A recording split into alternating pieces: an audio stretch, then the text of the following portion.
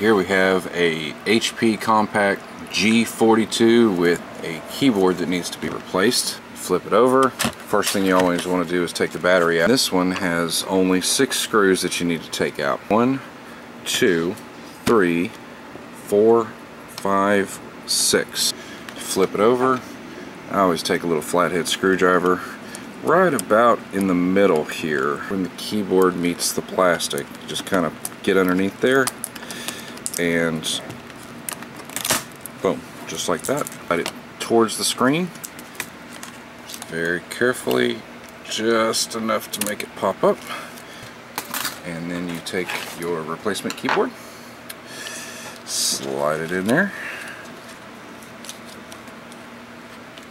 like so, snap that piece down.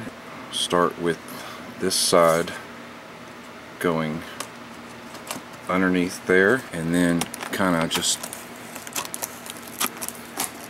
till you hear it pop into place. Put the screws back in reverse order. Now we snap the battery back on, and the final test. Open up Notepad. The quick brown fox jumped over the lazy dog, and that tests every letter in the alphabet. If you can type that sentence, you have successfully replaced your keyboard.